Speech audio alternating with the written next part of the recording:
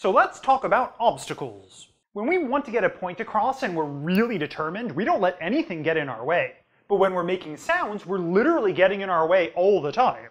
To create all those consonants we love so much, we need to chop up the airflow coming out of our mouths without any mercy.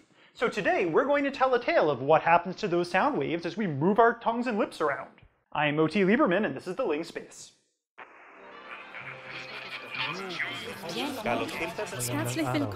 Welcome to the Ling Space.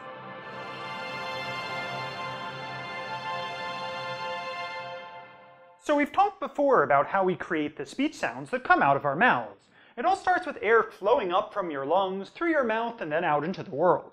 And we've also talked about all the different ways that we can configure our vocal tracts, the pathway that air travels through from your vocal folds to sweet freedom, in order to shape all the different consonants and vowels that we can make. But when we're moving everything around, what does that actually do to the shapes of the sound waves that you're making?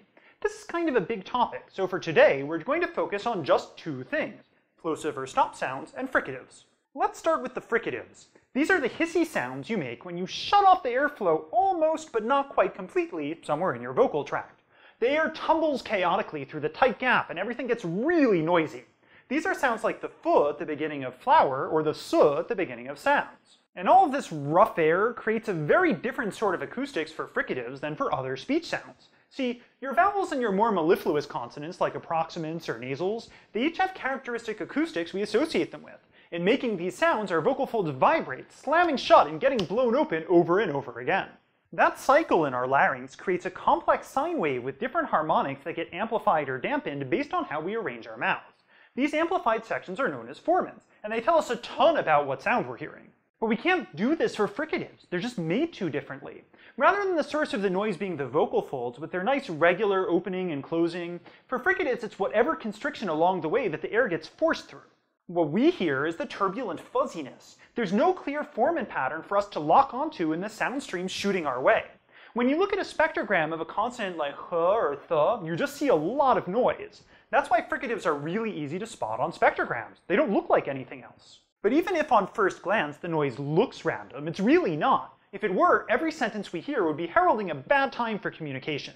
It's true we may not have clear formants, but the noise does peak around particular frequencies depending on the fricative.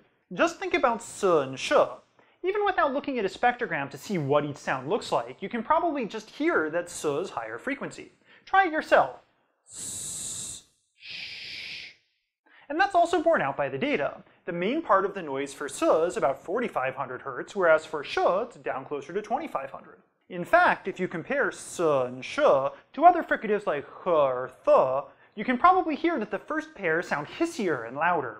That's because there's a whole extra obstacle for s and sh to run into: your teeth. See, when you make a s, you've got that constriction right up at your alveolar ridge behind your teeth, creating turbulence. And then you're taking that chaotic air and just slamming it into the back of your teeth, breaking the airflow again. Just picture a waterfall. The rushing water makes some noise, but it's that sudden splashing at the bottom that's the noisiest. Fricatives that are too far back, like h or h, or ones where the closure is in front of the teeth, like f or f, don't get this extra slamming, and so they're just not as loud. This louder group of s, z, sh, and j are known as sibilants. The non-sibilants can still have their own peaks too, even if they're not as loud. Like, look at this spectrogram for h. You can see that it's overall fainter than the ones for s or sh from before, but you can also see that the noise in it is darker, around 1,500 Hz or so. And you can see the same with any kind of fricative you look at. There's always a characteristic pattern in the noise to latch onto. It may be very diffuse and hard to make out, like for f versus th, but if there wasn't something to latch onto in there, they wouldn't actually sound any different from each other to us. We wouldn't be able to distinguish fricatives made at each of those places. There's one more thing that we need to be able to tell fricatives apart, and that's voicing.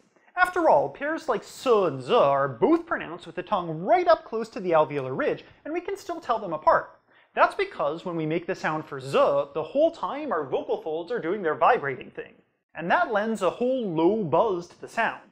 We can see that if we look at the spectrograms too. With s, we just have that noisy hiss we saw before, but with z, suddenly we have these extra dark beats at the bottom. Each of those vertical smudges there, that's one pulse of your vocal folds opening and closing. You can see them lining up at the bottom right there. So cool! But what's even cooler is how we deal with plosives, or stops. When we make these sounds, the airflow through our mouth totally closes for a bit. And with no airflow, there's no sound wave for us to listen to. So there should be no way for us to tell the difference between a p or a t or a k. And in fact, in the middle of the sound, they're acoustically exactly the same, just pure silence. Here, listen. But obviously we can tell the difference. Like, we know papyrus has 2 P's and it's not like kakyrus or something. And that's because of how incredibly sensitive we are to little changes over the course of hundredths or even thousandths of a second. The way one sound transitions into the next tells us a lot about what sounds we're hearing.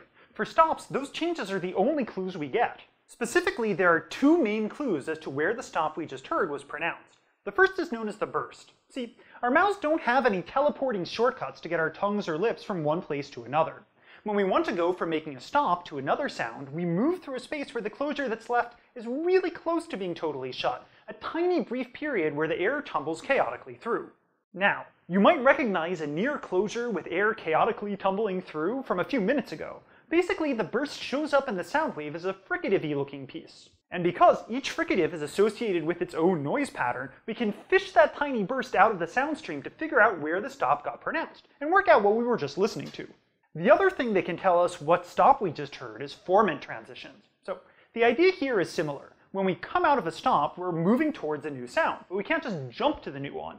That means we see the lingering effects of the stop on the following sound. Most of the time, a stop will burst into a beautiful sonorous sound, like a vowel or an approximant.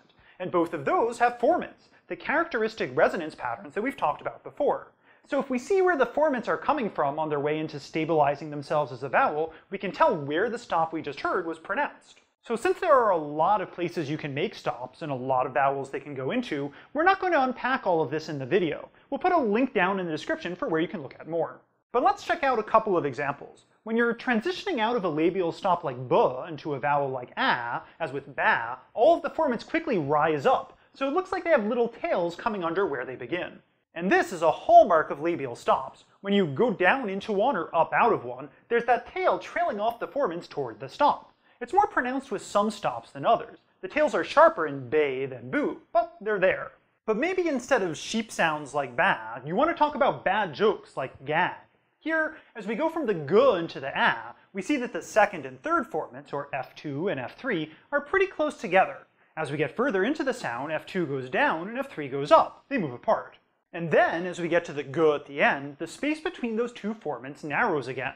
That movement is known as the velar pinch, and it's a big signal for us that what we're hearing is a velar sound like g. Of course, just like with fricatives, the other thing that we need to tell us exactly what stops we're hearing is voicing. But because there's no real airflow through your vocal tract for stops, because you kind of need airflow for voicing, that gets complicated enough that it's going to merit its own episode later. For now, if you're curious, we'll also be talking about it some back on our website. Stops and fricatives may be less acoustically robust than loud, showy sounds like vowels or approximants, but that doesn't mean we can't work out what we're hearing. If you listen closely and you're determined, there's enough information in the sound stream to overcome all those obstacles to communication.